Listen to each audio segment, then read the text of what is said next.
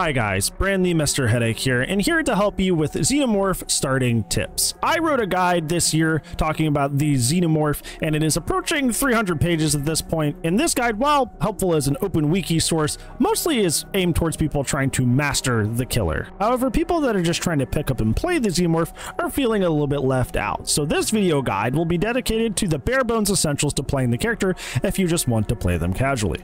Let's go ahead and talk about the best Xenomorph starting tips.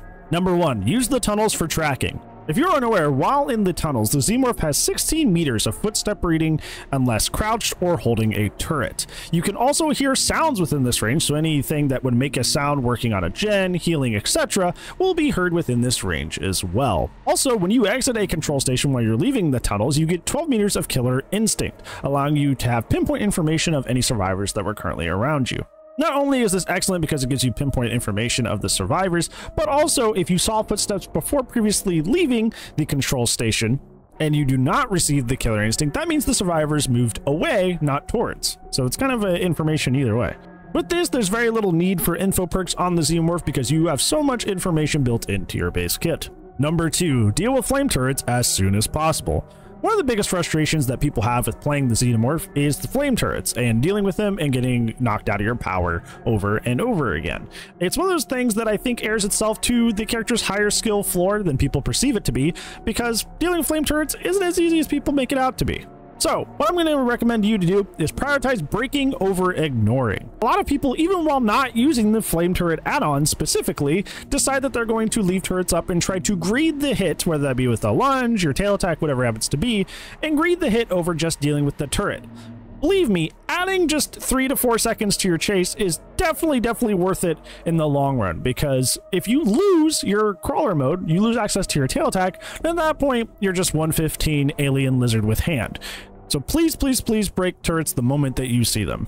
Even if you're able to skirt out of the way of a turret, it often comes back to haunt you later, so it's probably better to just deal with it in the moment. Also, try to use your basic attack or lunge over your tail attack where possible. Keep in mind that the tail attack, while an excellent tool, does technically have a longer cooldown than the normal basic attack. Basic attacks are 2.7 seconds, where the tail attack is 3 even. The thing that makes this especially frustrating is that anytime the tail attack does not hit a survivor, you suffer a 1.2 meter speed penalty for missing a quote-unquote missing a tail attack.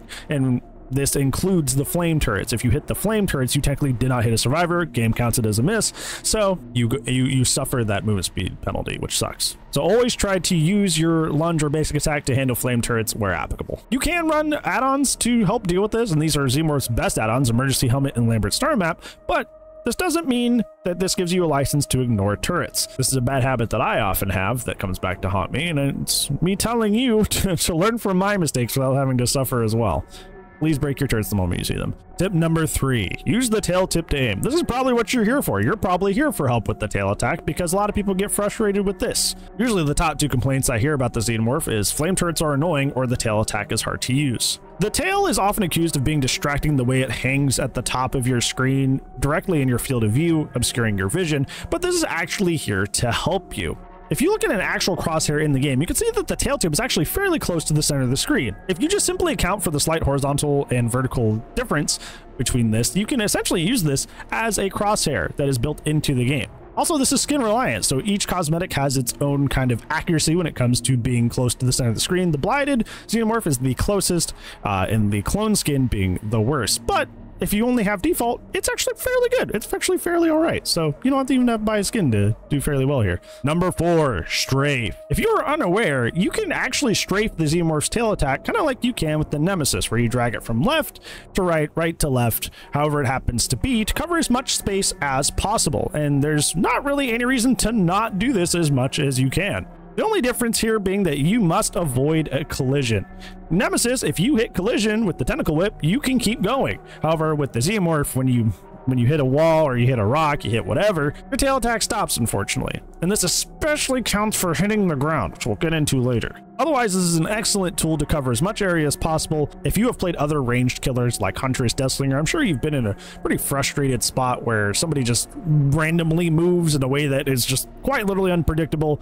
And despite the fact that you were being patient, you were aiming well, they just did something weird and now they've dodged out of the way.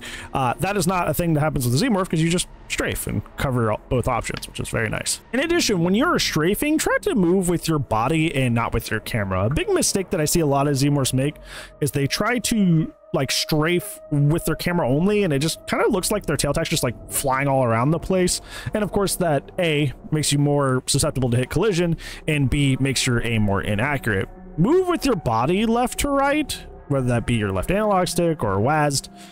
Use your body to move your tail attack. That way you can use your camera to make slight adjustments to make your tail attack more accurate, where you're mostly focusing on just using your body to do the rest, which is far easier.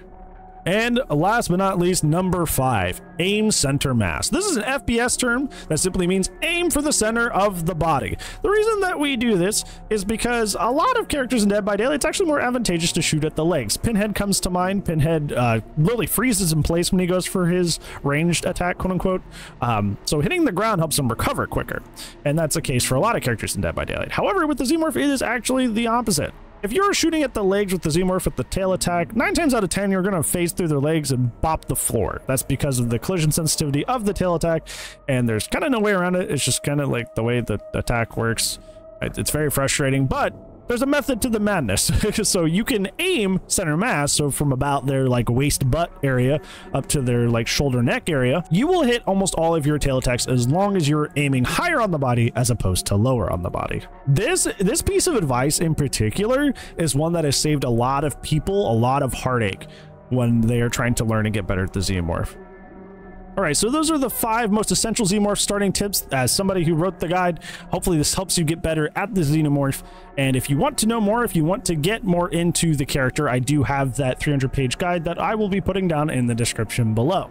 However, that's going to be it for today's video, friends. I appreciate you so much for watching. It would mean a lot if you left a like and subscribe if you liked my content. But other than that, I appreciate you guys so much, and I hope you have a good rest of your day. Hopefully, I will see you in the next video. But if I do not, I will see you when I see you. Goodbye.